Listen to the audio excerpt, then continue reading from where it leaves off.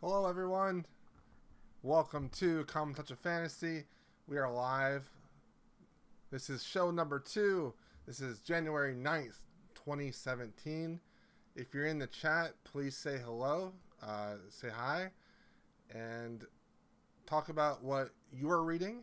And I will ask before each section for everyone to put what they are reading or what they consumed during the week. And then I will flip to the chat and see what everyone says. So I'm going to be talking about my book reviews and what I'm reading, and then go to the chat and see what everyone else is reading. Thank you so much for joining me. If you're watching this on the VOD, the recording, thank you for taking the time to watch this and supporting my channel and supporting me. Thank you so much. Oh, hi Stephanie. Thank you for joining. It's awesome. I appreciate it. Okay, well, let's start right away. Put in the chat box what you read last week, if it was something really good, and put maybe like a sentence review. And I'm now going to talk about what I read last week. So guys and ladies, I finished Malazan, Book of the Fallen, 10 books, 1,000 pages for each book. I finished. Celebrate good times. Come on. Oh yeah, I'm so excited about finally finishing this series. And I finished it up with The Crippled God, which I ended up loving. I give it a 4 stars. So The Crippled God, like most of the other Malazan books, has these amazing scenes of gods and ascendants with these massive abilities and powers interacting with a group of characters in the military that we have all grown to love during the entire series. The strength of this book is that you are never really sure how everything is going to happen, how it's going to resolve itself or end up. Because of that, the tension lasts throughout the entire book, and I was very satisfied with how the series wrapped up. Even though there were some slow moments in this story, in this book, after reading so many of the other Malazan books about our characters walking through deserts, I kind of just got tired of people walking through deserts. I wanted them to walk through a forest or maybe like a nice grassy plain. Do I recommend this series? I do, but you have to really love epic fantasy. You have to love these huge epic series with tons of books. And if you don't really like the first book, Gardens of the Moon, you probably won't like the series.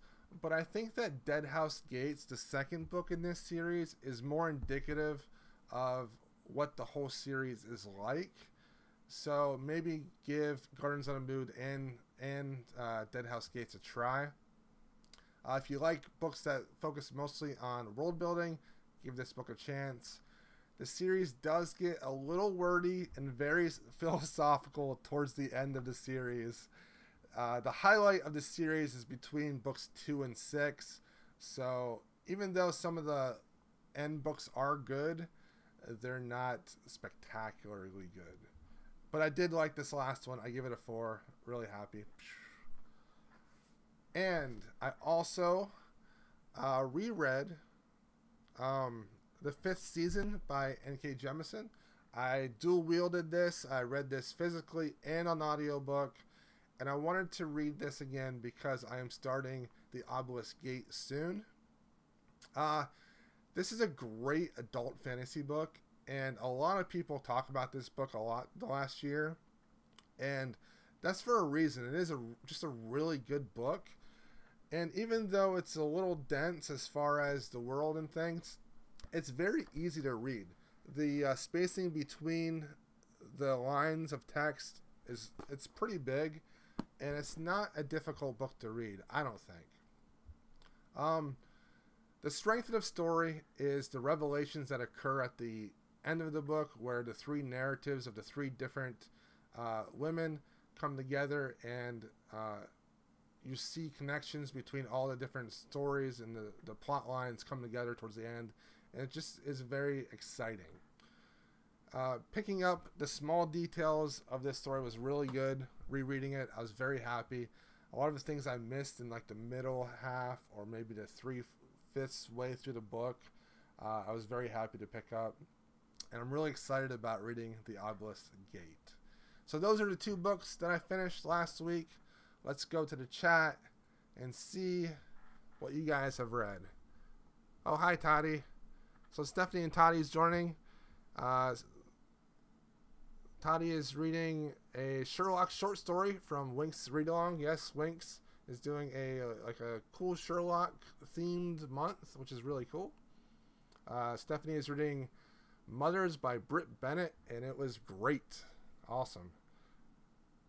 And Toddy also finished Valor by John Gwynne. Giant Days Volume 3. Giant Days. Woo! I love Giant Days. It's so much fun. Postal Injection.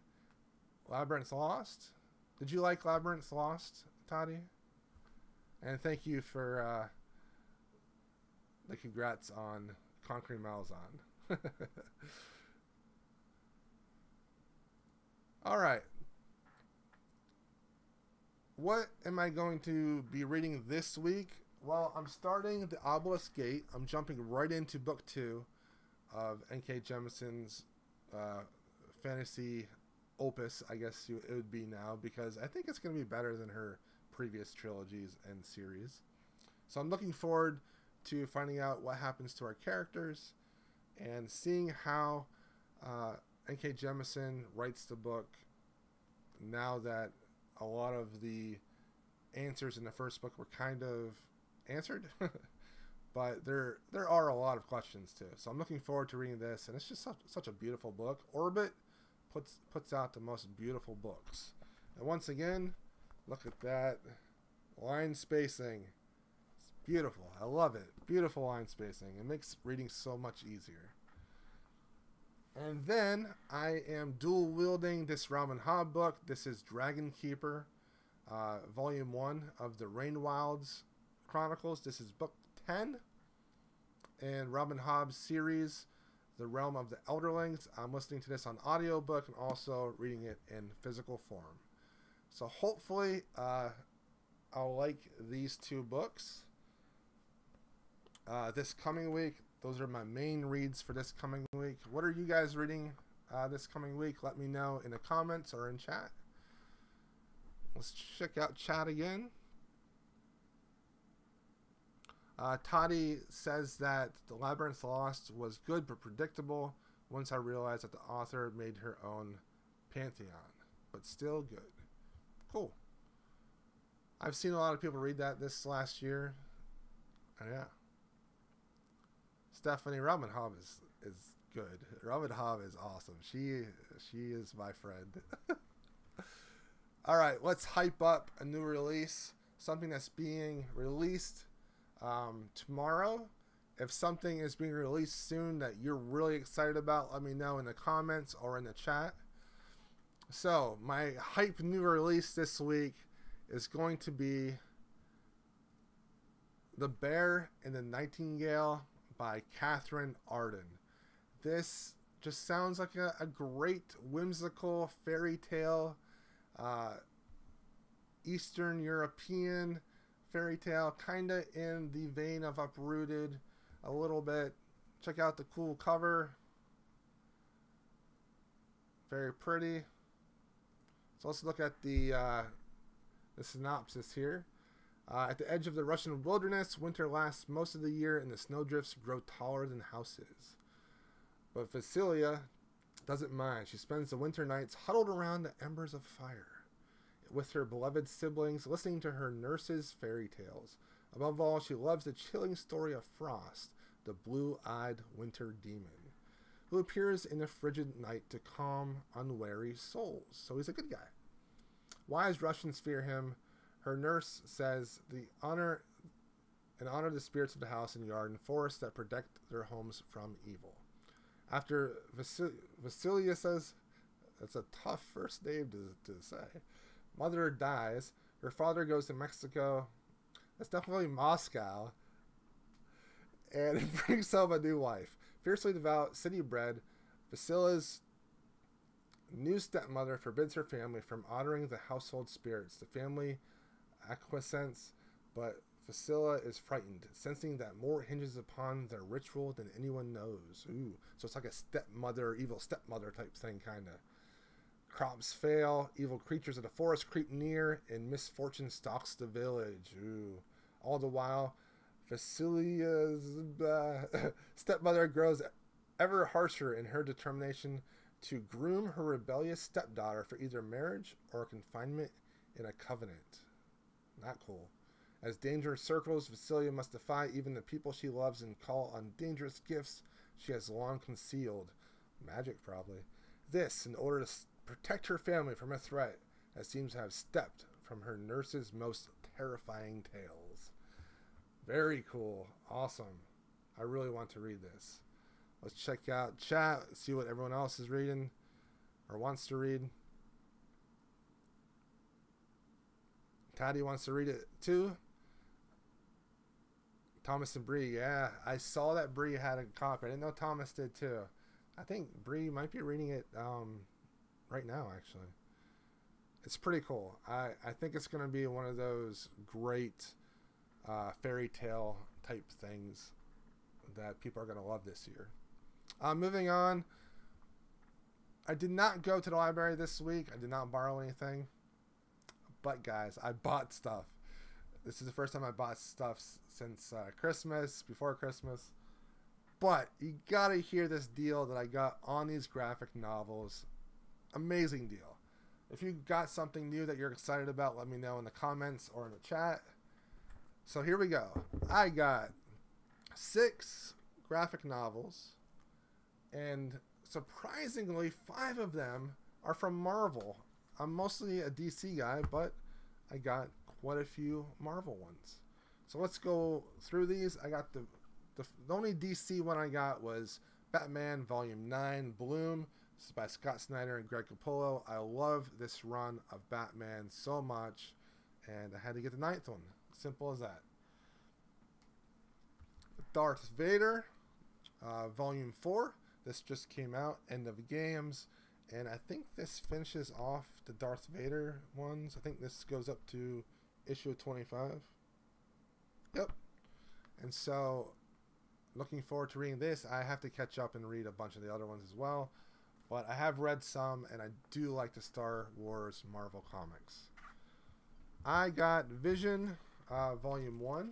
I actually read this last year, and I loved it. Very good. Very disturbing, actually. And it's about a family of robots, and they're living in suburbia. And then Vision Volume 2. And this was sold out for so long, but finally it came back in. Looking forward to reading those and rereading Vision 1. I got The Unbeatable Squirrel Girl Volume 1. So excited to finally try Squirrel Girl and see what all the fuss is about. It's just going to be a lot of fun. It's like really cartoony looking graphics, and it's just supposed to be a lot of wholesome fun. And then Miss Marvel Volume 1. I read the first issue of this, and I really liked it, and so I got the first volume, and I'm very excited for that. So I just want to say the deal that I got on all these. I ended up, because I bought a bunch of gift cards before Christmas, and they gave you a $10 free gift card when you bought a certain amount of gift cards, plus the buy 2 get 1 free, plus the 15% off discount on Barnes & Noble. I got all 3 of these, and these would probably be over $100 if I bought them all regular price. I got all these for $15. $15 because I had a bunch of free $10 cards and a bunch of coupons and stuff. Yeah, I was excited about that. All right, let's go to the chat. Let's see if anyone bought anything. Stephanie got Lock and Key Volume 4. Read it first, and I'm itching to finish that series. I don't remember if you've read it. I have not. I am on hold for Volume 1 at the library. I've been on hold since probably July. I have no idea what's going on. Yeah, $15 because every year what I do is I buy a bunch of Barnes & Noble gift cards, and my family does for Christmas presents as well. And during the holidays, they have a buy a certain amount, and then you get a $10 free gift card. So I was able to have $30 in free gift cards that they just gave to me because I bought gift cards.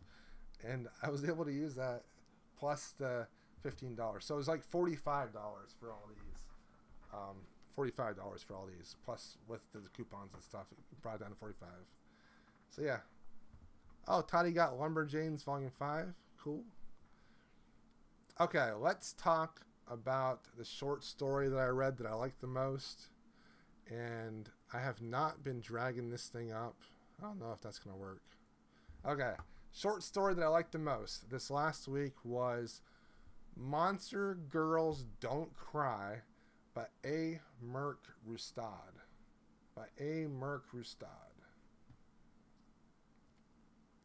This is from Uncanny, the issue that just came out.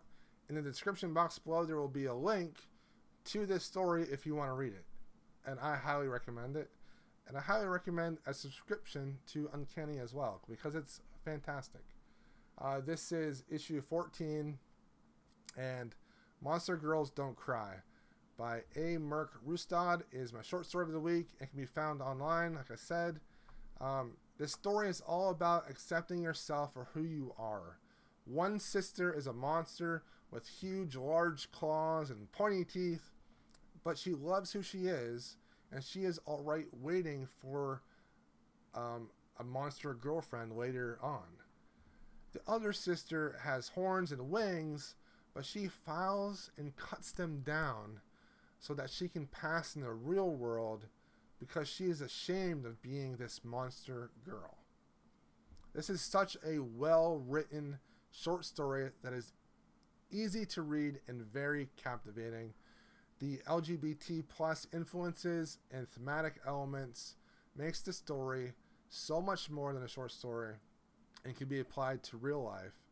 I highly recommend this one. I give it a 4 out of 5. It was such a good story. Monster Girls Don't Cry by A. Merc Rustad. Just a fantastic short story.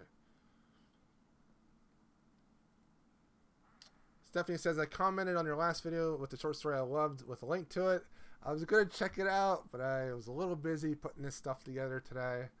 I'm going to have to check it out. The Bees by Dan Chayon? I have to check it out. Maybe I'll read that tomorrow. I try to read one short story in the morning. Maybe I'll check that one out tomorrow. All right, podcast. What did I like for podcasts this last week? I like to listen to podcasts while I do work, while I clean and do things like that. Also, audiobooks.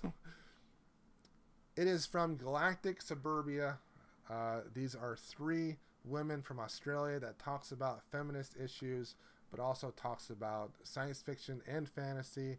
And their most recent podcast, number 158, was amazing.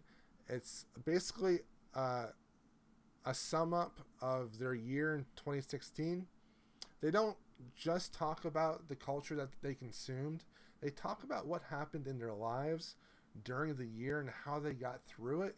And that personal touch during this podcast is what I really loved about it. Those 3 girls, those 3 women are amazing. They are very knowledgeable about everything science fiction and fantasy, and they have just a great attitude about most things. I highly recommend Galactic Suburbia. It's a great podcast. Check out episode 158. The link is in the description box below, and also you can find it on multiple different podcast apps and stuff like that. So yeah, I try to listen to that like every time it comes out. All right, comic book. What comic book did I read this week in love? That is Champions, issue number 3. I gave this a 5. What's so great about Champions? Ooh, okay. Mark Waid is writing it. He's a decent writer. Some people really don't care for him, but I like him. What's great about this is that it takes real world issues and they're trying to fix real world issues. It's very vibrant. And the one character, Vivian, which is from Vision, the young girl that's in Vision, she is able to look at the hashtags that people use on like their social media, and when they say like champions, #champions, she can know what's going on in the world. So they find out that a bunch of women are being hurt against in a Middle Eastern country, and the women just want to read. They just want to go to school like all the other women and all the other and the men as well. But the military and the men in the village are trying to go against them. So the champions are out there and they're actually helping this real world situation, and they stand up against the military and with the normal women as well behind them. They help make a stand for equality. And it's so good. It's so good. I like this focus on real world issues. Champions, issue number 3. Maybe check out the first volume when it comes out if you like to buy the trades, or you can check it out in your local comic book store and get issue number 3. Really cool. I really enjoy it. Alright, let's move on.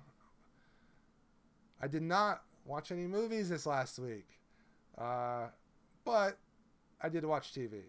I watched the final season of Mad Men. Season 7, I watched the second half of it. Let me know in the chat or comments below what you watched on TV. Mad Men, final thoughts.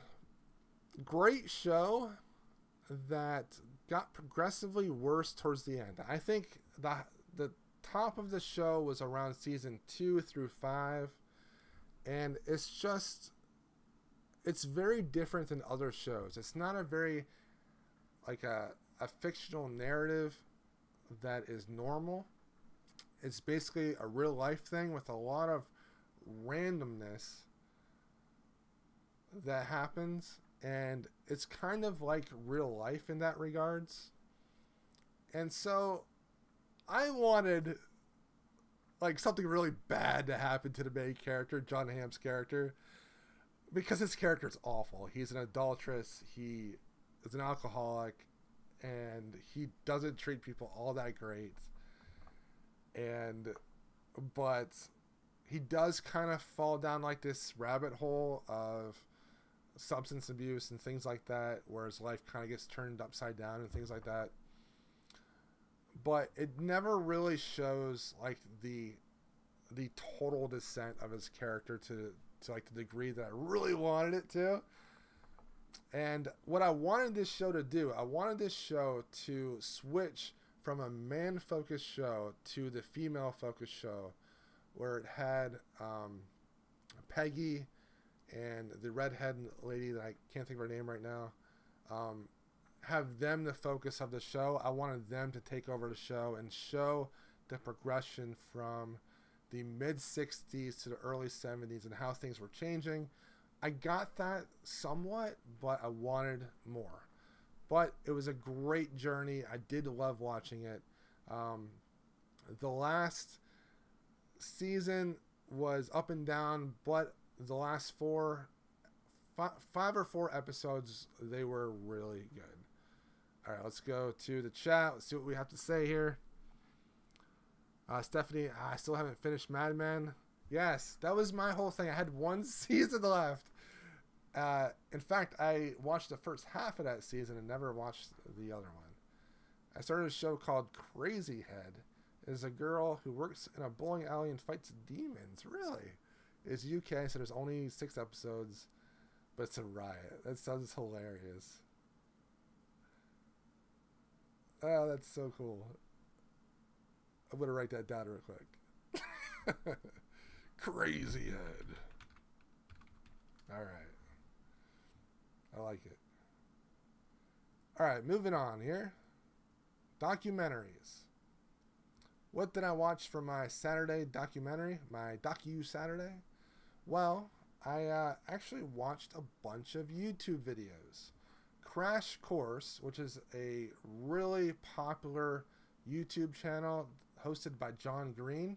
He puts out crash courses for a bunch of different subjects.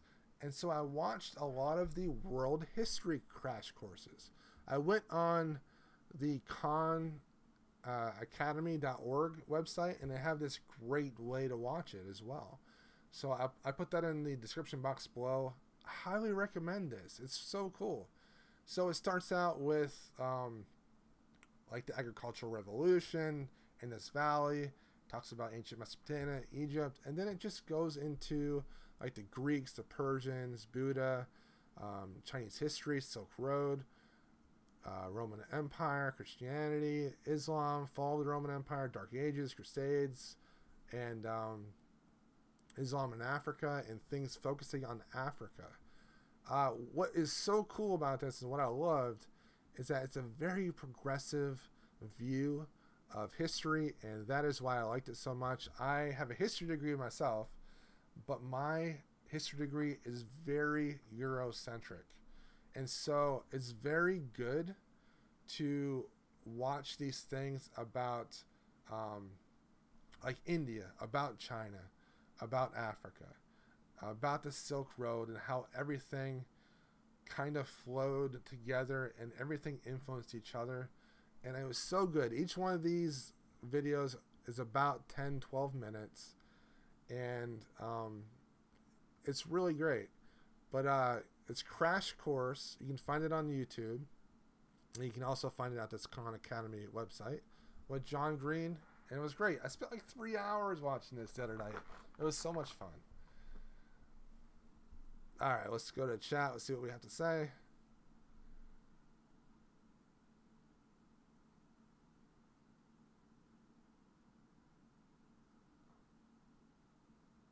Oh, the live feed keeps cutting out. That's not good.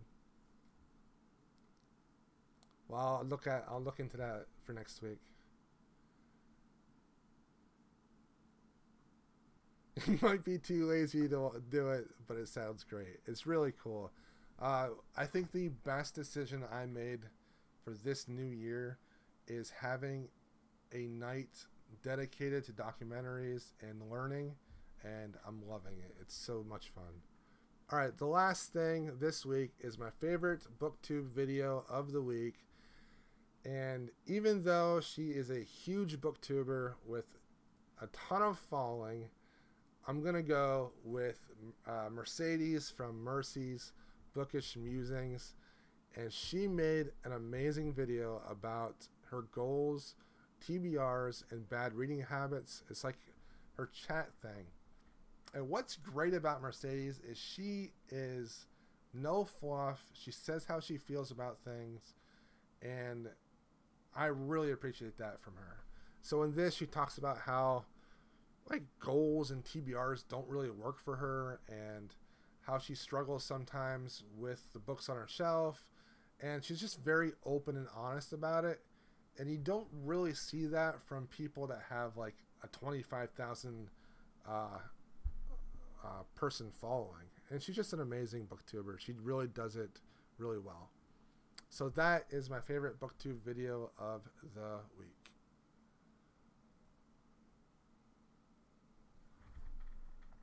Blame Mercury. Yes. I blame Mercury too. Every time my internet mixes up.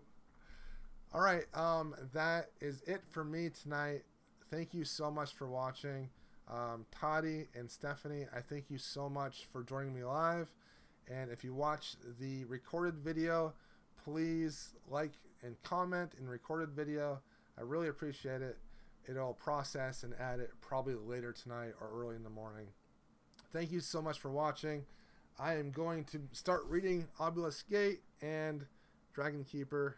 Looking forward to reading these this week. crossing my fingers and I can read both. It's going to be difficult, but we shall see. Thank you for watching. I'll stick around and chat for a little bit as you guys catch up with the video and say thank you.